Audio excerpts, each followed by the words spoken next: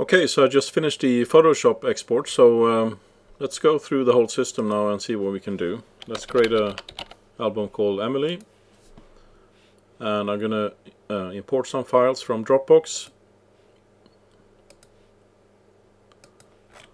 Let's get the whole lot, all 27 files, and it's just the thumbnails being imported right now. I'm not importing the high-res files. The point of this exercise being that I'm going to create a design, get my spreads without uploading high-res photos.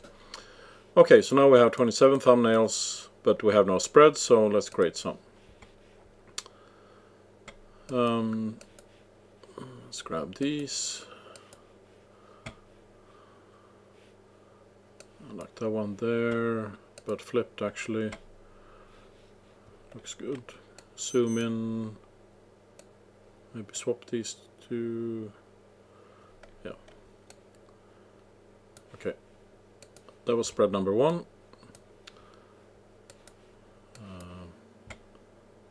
Flip those. That one. Number 2. Like that one, and perhaps that one. Flip those. Ah, maybe not that one. Let's pick that one instead. And I don't like the bleed, so I'm going to pick another template. Actually, I'm going to get rid of the bleed on this one too, so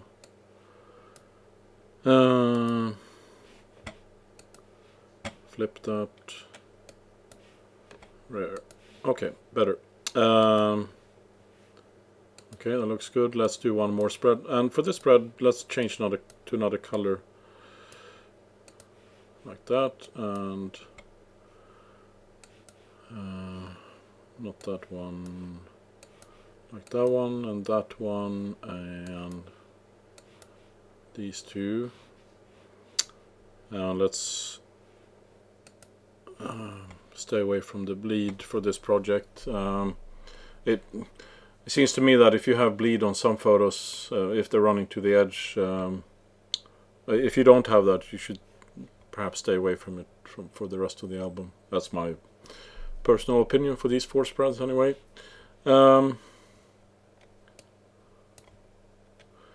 Okay, looking good.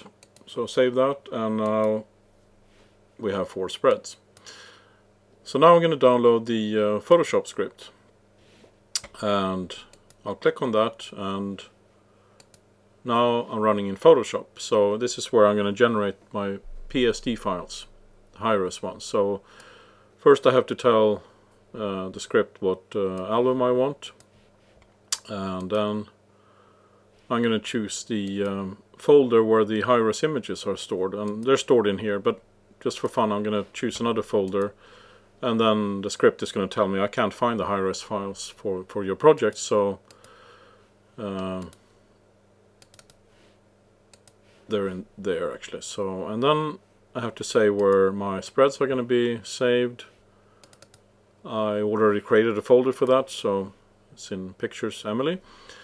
And then if I want, I can overwrite the style options. I can say here that I want round corners and a drop shadow. And I can change the background color, but I'm going to leave that, so we're going to see that it keeps the color of the spreads that we had in the online album designer. Okay, so let's run this. Let's go to this folder in Bridge now, so we can see the spreads being generated as they're being processed. So the point of this exercise was that we only uploaded or imported thumbnails, and we downloaded a very small project file, and now we can generate the precious PSD files. I mean, they're really great to have, because with them you can do anything, and you're not locked to a particular program. So we'll have a look at that when the last spread has been generated. So we're just going to wait for the last spread. You remember had a particular background color. I think that's coming next.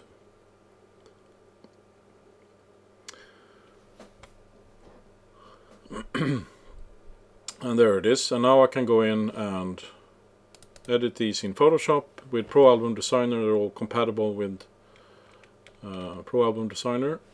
So for instance, if I realized here I didn't want that street sign there, I can just come in here and get rid of that, and then save spread. I won't do that here.